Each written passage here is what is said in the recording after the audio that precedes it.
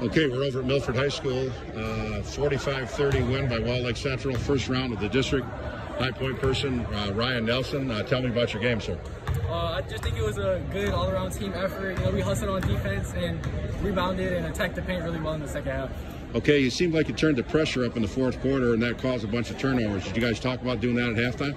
Yes, we did. We just had a sense of urgency that we weren't where we wanted to be in the game, so we had to put ourselves in a better position and win.